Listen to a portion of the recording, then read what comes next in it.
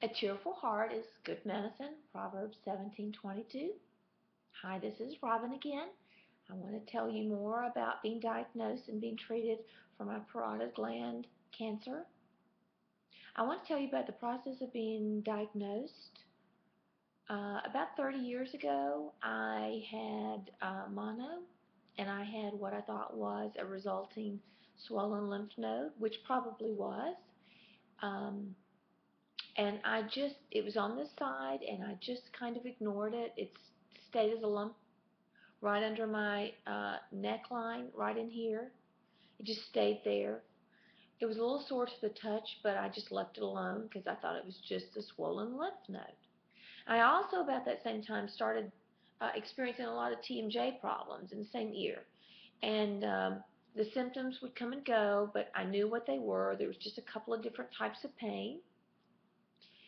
And about 6 months ago, I noticed that I was having a lot more what I thought TMJ pain, and I was getting new kinds of pain. It was happening every day, and it was happening 10, 12 times a day. So I decided, with the urging of some wonderful people, to go see what this is and get this finally taken care of so I don't have that much kind of pain every day. So I saw some TMJ doctors, and I really started thinking about the type of pain and where it was, and I realized I felt like I had two different types of pain. One was that swollen lymph node because it was so tender to the touch, and the second one was the different types of TMJ pain that I would have. So I decided to go see an ENT to check out what I thought was the swollen lymph node pain. He quickly told me, after a CT and an MRI was performed, that it was not a swollen lymph node, that it was my parotid gland, and I actually had a tumor in there. He told my husband and I that parotid gland tumors are 80% of them are benign, not to worry about cancer, and that, however, I would need to have the tumor removed. Upon doing some research and talking with this doctor a little bit more, we realized that the parotid gland, which is your largest of your salivary glands, they're symmetrical on each side, was a very tricky tumor to remove.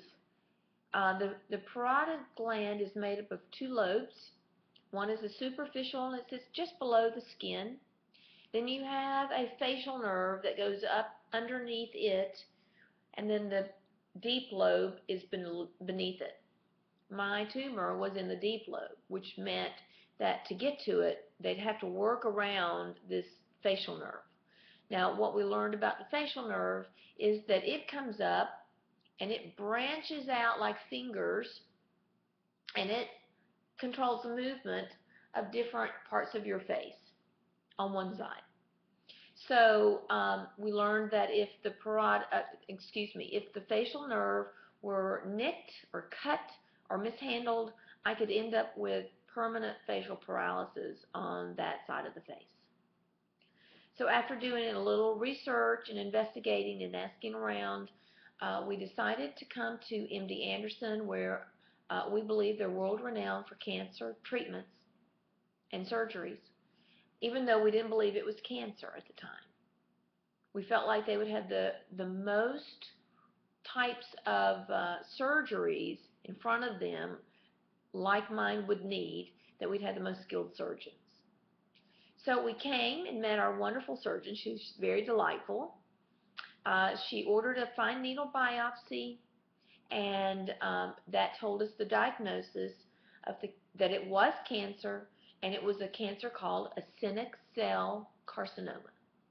Now, as far as having a cancer in your parotid gland, that's probably the best one to have. It's usually non-aggressive, very slow growing. It was a size, though, that I think put me in a category 2, but of course it had not metastasized. So the surgeon set me up, and I had surgery on January the 14th. She removed the entire parotid gland. She said to my husband afterward that she made my facial nerve very angry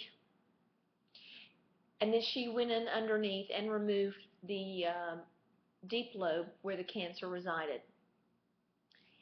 When she made the kind of incision that you have with a parotid gland tumor or cancer removal is, I'll turn sideways to kind of show you. They call it the facelift surgery because it starts up here. It's a very tiny little cut made down in front of your ear, and then it goes up underneath your ear, back just so slightly in a curve, and then she placed the rest of it down into well, she called it a well-defined crease. I call it a big wrinkle.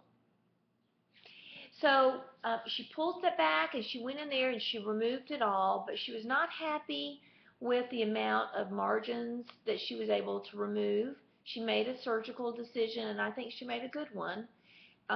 She could either have gone and had to scrape up against the facial nerve to get all of it, or decide to put me through some radiation. The facial nerve being scraped could have, again, left me permanently paralyzed, and radiation is something that is not exciting to go through or endure, but you do come out on the other side of it, and you get to go on with your life. So I'm happy with the decision she made for me. I was able then to recover. They took my stitches out 5 or 6 days later.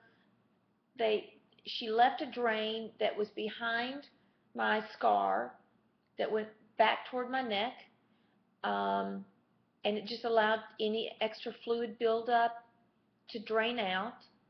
That was removed a couple of days later, and then my husband and I proceeded to go back home, and we waited to hear from the radiation oncologist to come out again for my radiation therapy. So that's it for now. I'll see you in the funny papers.